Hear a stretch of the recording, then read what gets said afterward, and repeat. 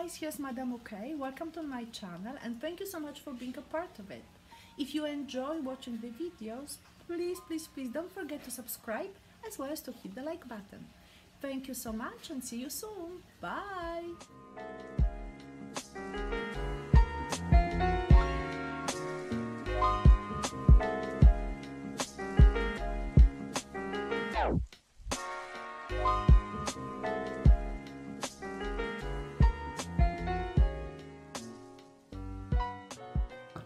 Hello guys, here's Madam OK and today we will be painting an abstract painting using the watercolors.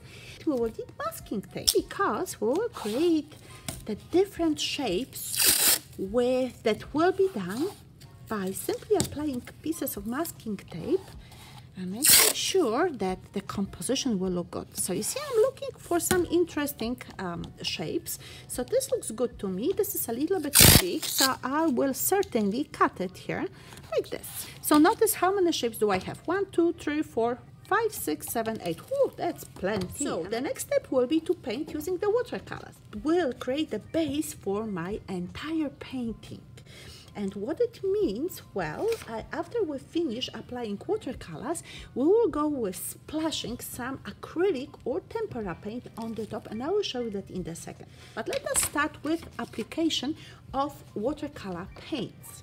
See? And I will start with my orange color. It's just a little bit dirty, but that's okay. Okay guys, now we will start with the yellow color, and I will apply the yellow color in which section? Actually, I don't mind to have it next to the orange. I like it very much, and then we can move to maybe the red. So this is good, and now the next color that I want to apply is my kind of purplish color. So I have to look now for some other colors, and I definitely need blue. I really like blue to be placed next to the orange, like this.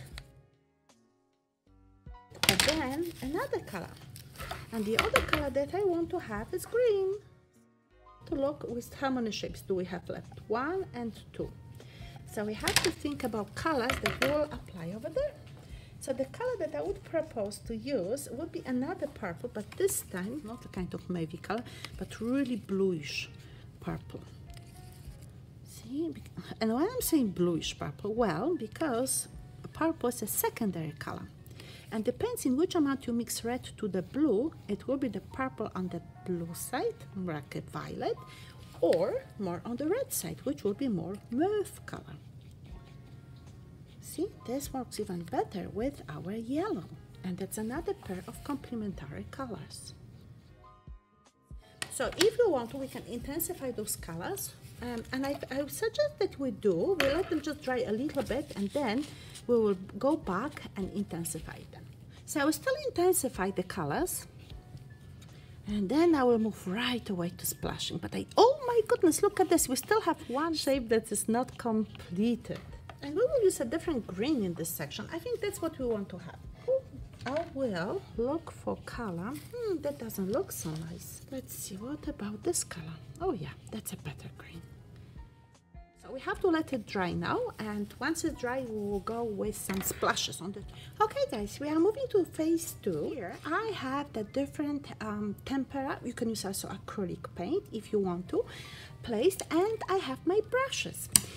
This time we will be splashing the paint, so make sure that you have a shirt on you, otherwise a paint shirt of course, otherwise you can get paint on yourself, and we don't want to have it on the nice clothes. I also have those bottles with paint from the Dollarama or dollar store, and I will also try just to squish some paint on the top. So you see, I will be very free with it. I want to have a really interesting effect, so you can think about swirly lines and see one color is here. What will happen? So I used gold, and I will also move with some of the silver. I really like silver, especially there where it comes to colors such as blue. See, on the green looks really good. See, I don't need to have too much, so you are deciding what you want to have where. And I think from my color combination, I definitely want to use a little bit of this crazy pink, and then very dark color, or maybe even black. Let's see, I have my black here on the brush, and I will spray it, you see, like this. like this. I want to get those darker patches, dots almost, in my painting, because I have all those light colors, and I think, or maybe even, see, blobs, pushing the blobs. Okay, it's like shoo, shoo, shoo. I think that would help the painting very, very much. I want to have it bright and happy, but at the same with the stronger colors. Notice now how nicely the colors in the background look like. They are the base for us. So you will have those beautiful shapes filled with different colors. What do you think about a little bit of the pink? So we want to use all those colors that we have. I mean, we will see.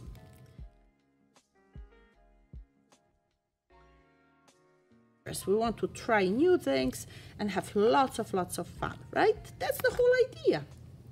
And I see that this section is not filled. Why is it not? Look at this. Wow, big blob there. And maybe some of the white. Oh, not the right spot. But I like when we try.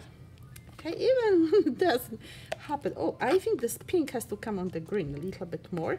And notice it's almost the end with my colors. I barely have anything on it. So I certainly will come here with those beautiful splashes. The last ones. And guys, we let the painting dry. And I'm so curious and so excited to see it later on when this stuff will dry a little bit. Okay?